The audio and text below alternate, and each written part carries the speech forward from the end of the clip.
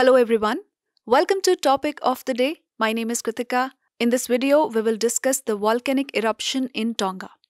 Now recently, the Tonga region, which is a group of islands, has seen two back-to-back volcanic eruptions which triggered tsunami waves around the Pacific Ocean. Tonga is a collection of 176 islands, of which only 36 are inhabited, in the South Pacific Ocean, as you can see in the picture. Also, it has a population of over 1 lakh people.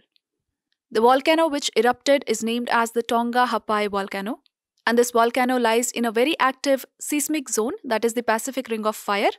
It last erupted in 2015. Now let's discuss what are these volcanic eruptions.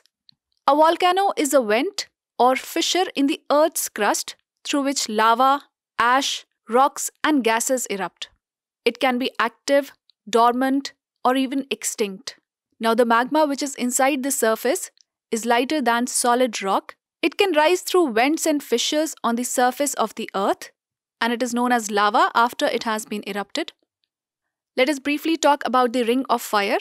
It is also called the Circum-Pacific Belt, which is a path along the Pacific Ocean characterized by active volcanoes and frequent earthquakes. It traces boundaries between several tectonic plates, including the Pacific, the Cocos Plate, Indian-Australian Plate, Nazca Plate, the North American and the Philippines Plate. It is home to about 75% of the world's volcanoes and about 90% of its earthquakes. The Ring of Fire was formed as a result of subduction of oceanic tectonic plates beneath the lighter continental plates. The area where these tectonic plates meet is called a subduction zone. In this zone, the plate which is below at the convergent boundary is pushed down, or as we call subducted, by the plate above it. Now as the rock is subducted or pressurized, it melts and becomes magma. And further, this magma comes out from a conduit or fissure in the earth in the form of volcano. Let us take up a practice question now. Consider the following statements.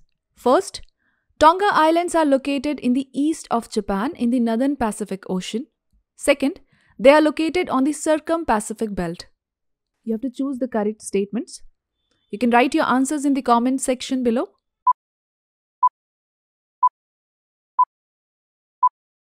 So the correct answer is B. That is, only the second statement is correct. That is, the Tonga Islands are located on the Circum-Pacific Belt. So this was all for today's topic. For regular updates, you can follow us on our social media handles.